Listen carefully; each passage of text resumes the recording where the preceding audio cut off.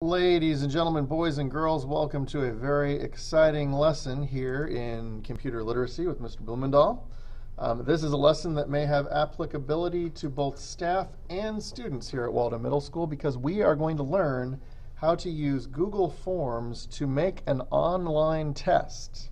Not just make an online test, but make an online test that is self-grading and generates all the data tables you could possibly want if you are a teacher. So kids, you're going to get to choose your own fun topics for this, and teachers, obviously, I don't need to tell you that this is very, very applicable to what you do on a regular basis. So this is my Google Apps screen. You will see up in the upper left-hand corner, it says Google Apps there, Show Apps. These are all of my apps. Google Forms is what we're going to use today, and if you do not see that on your app screen, all you have to do is go to the Chrome Web Store, enter Google Apps, and you can basically download it and add it for free to Google Chrome. Simple. When you click on Google Forms, you will see this. As you can see, I've already created a number of forms myself. I'm going to delete that one because that's the one I'm about to recreate. These are 4 tests that I've created in the last week since I went to the Google Summit at McNary High School for my own class to be delivered with Chromebooks. And my 8th grade social studies students have already taken the American Revolution exam, so I've already seen this work, and it works amazingly well. These are all the forms you have to choose from using Google Forms. Assessments, blank quizzes, exit tickets, worksheets, course evaluations. Those are the classroom appropriate ones. You can even create RSVPs and party invites in your personal life. And they've even got job applications, customer feedback, all kinds of things. But for our purposes, we are making an assessment. So I'm going to click on Assessment. Now this is automatically tied to my personal Google account through the school district. If you're a student, this would be tied to your Google account. And obviously, if you're another teacher, it would be tied to your account. I'm going to call this the Sports History Quiz, because we're going to make this a quiz about sports history. So I'm going to put that in the title there, and I'm also going to come up here and put it in the title up here. And so that now becomes my title.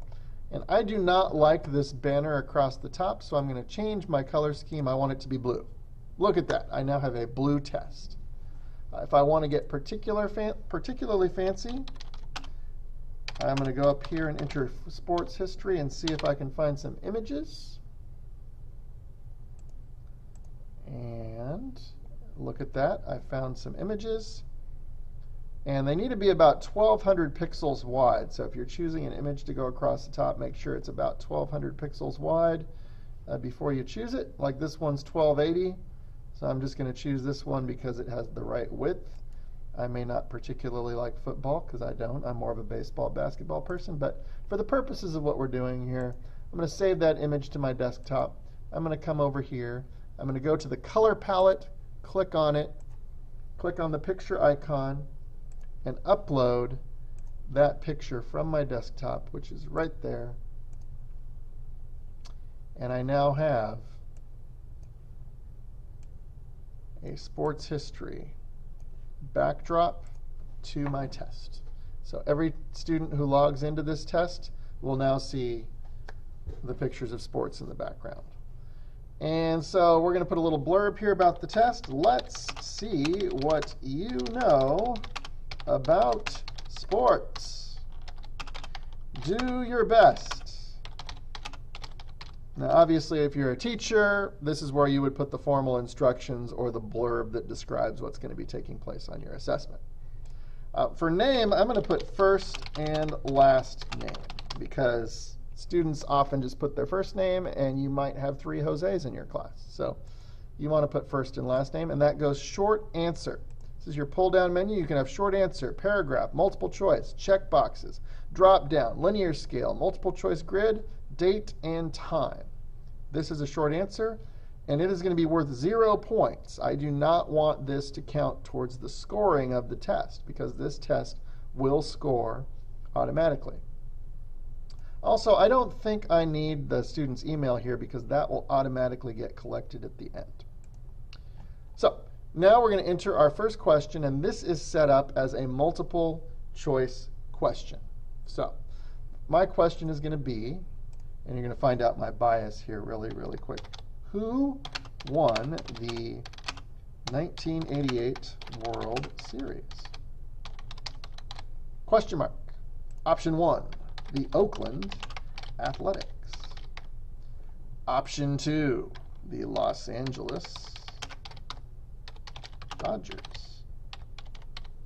Option 3, the New York Mets.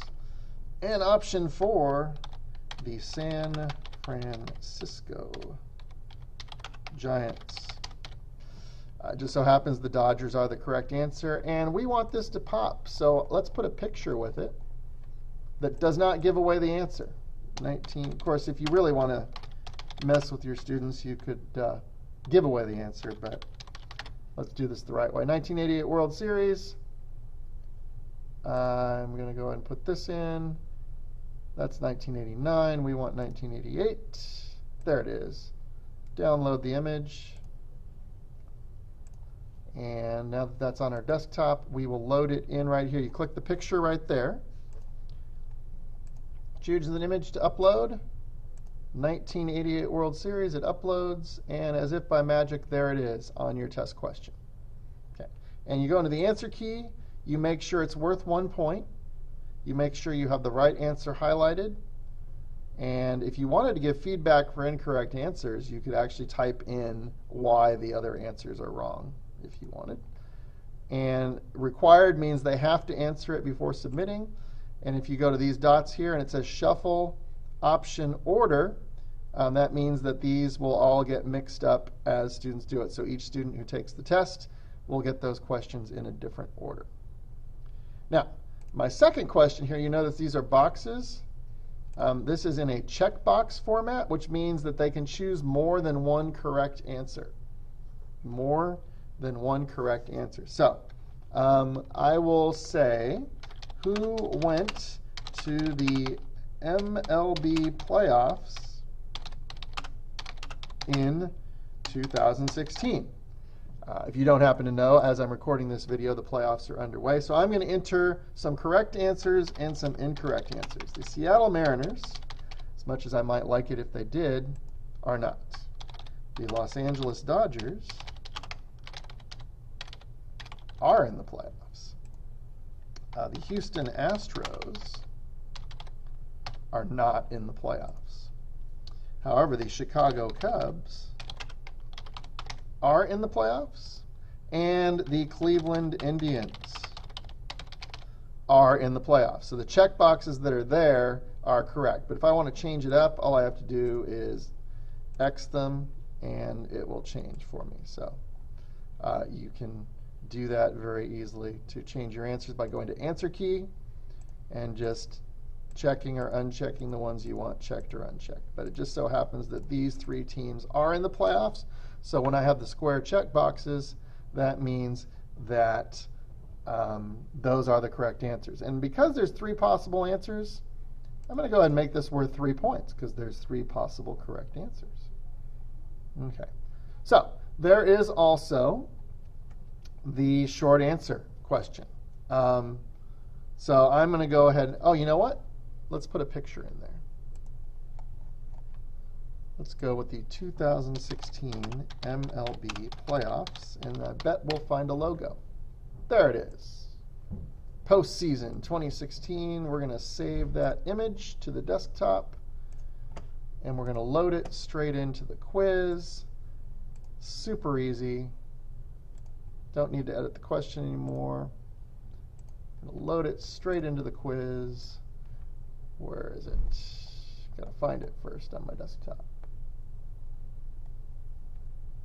MLB postseason, there it is. Open it, load it in, and it will now pop into the question. All right, so my third question, I'm going to make a short answer. And this one is, what is the best sport in America? Now, the correct answer is going to be baseball, of course, because that's what I'm choosing for this, but not necessarily so.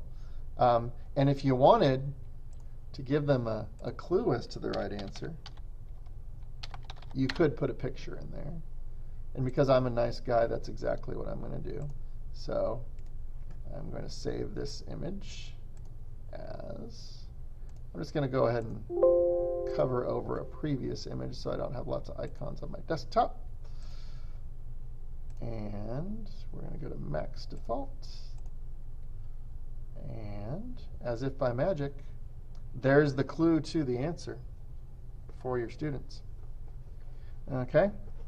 And then this will be an extended response question. So I'm going to give it the title Extended Response. And what are 3 reasons that baseball is better than other sports? And I can have them answer in long answer form. That's where it says long answer text there.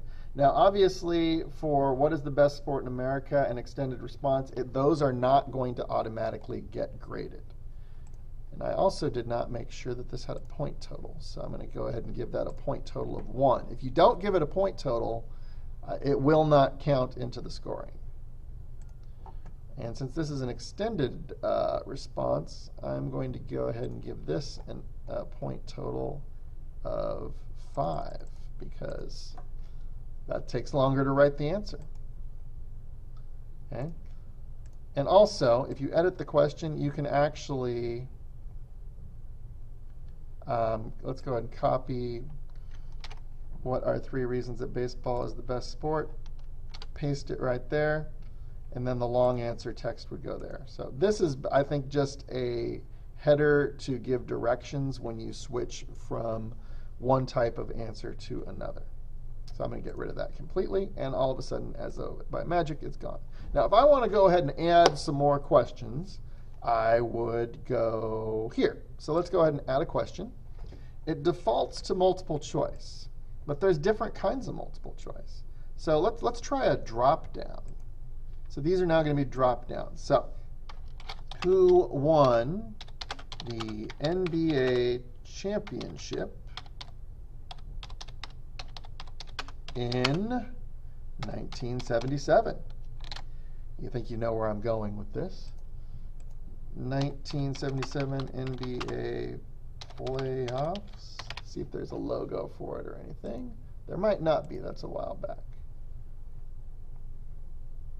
Well, see, that gives it away. The Blazer Mania gives it away. Let's see what I want to go with.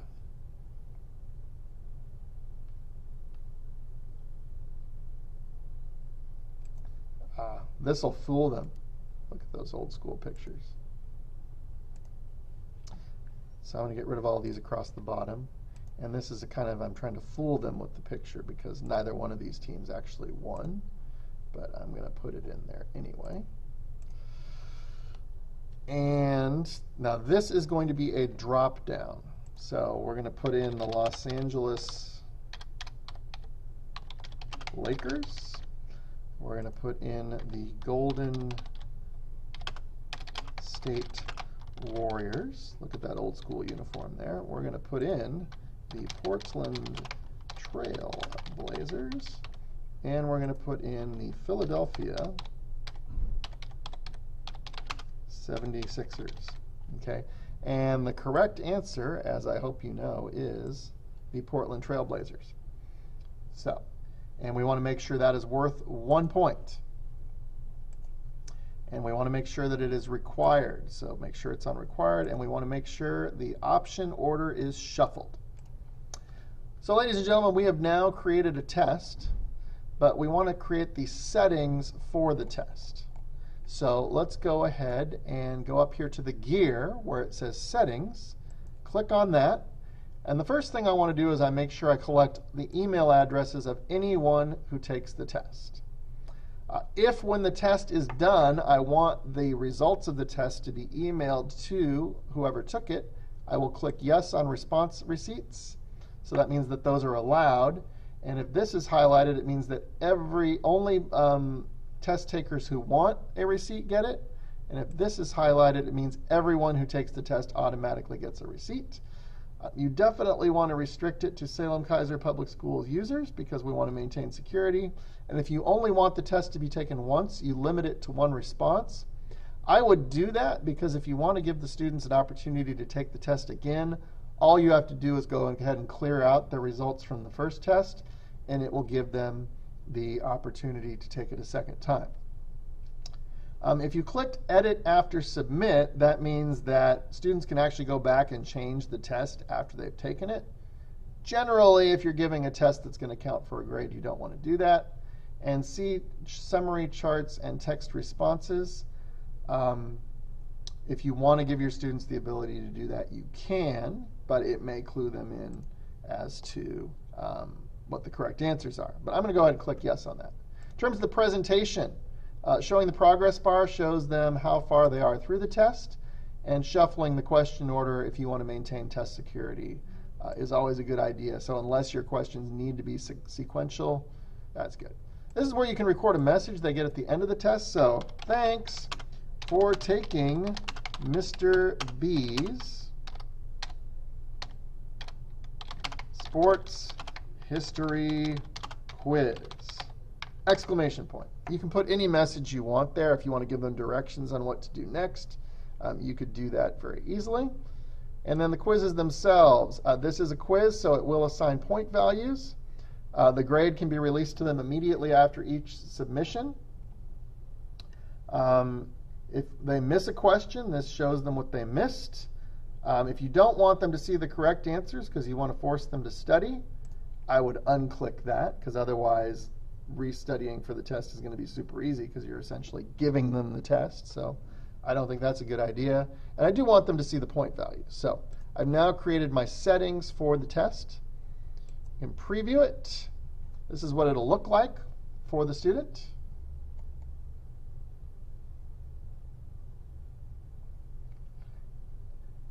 And here's the pull-down menu.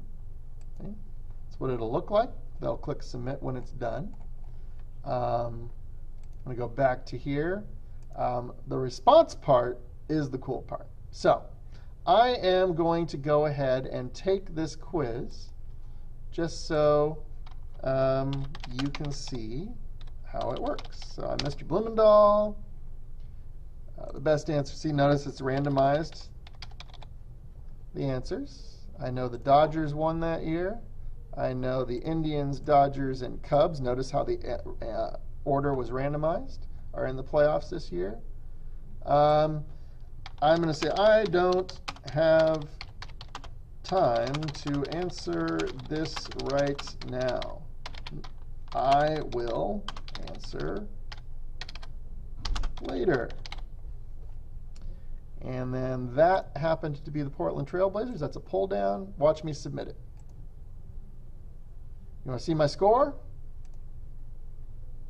Hey, I got 5 out of 11. And the reason for that is the other 6 points are expository responses. See, it shows me what I got right. Shows me I got all those right. But it can't give me an answer to that because that's expository. It can't give me an answer to that, so that's expository. So there's 1 point, there's 6 points, but I did get the last one right. So that shows me that the quiz works. And if I go back to the quiz, it shows me my one response on the bar graph.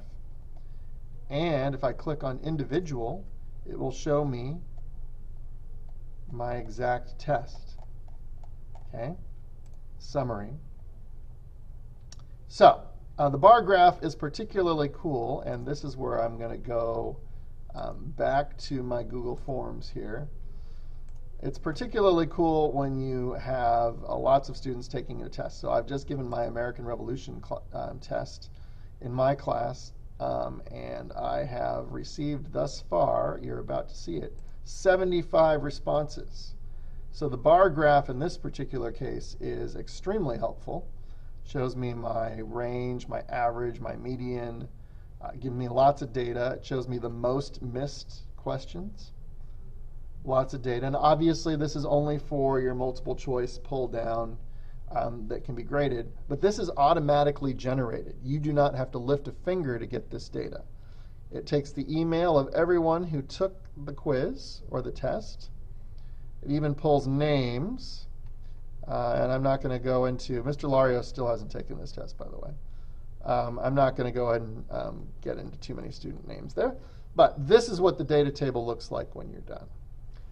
So ladies and gentlemen, boys and girls, I should not have to go into how meaningful this can be if you are a teacher and you have access to Chromebooks or you have access to the computer lab, in terms of the effort goes into creating the test. The effort does not go into grading it except for your short answer and expository responses. So if you're trying to generate data, this is an amazing way to get it and to make your life easier, and it's a lot more user-friendly for kids and just generally amazing. So with that, this is Mr. Blumendahl signing off.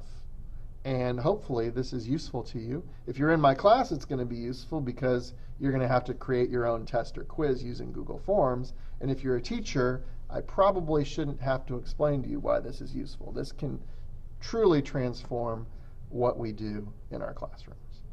And with that, this is Mr. Blumendahl signing off until next time. Have a nice day.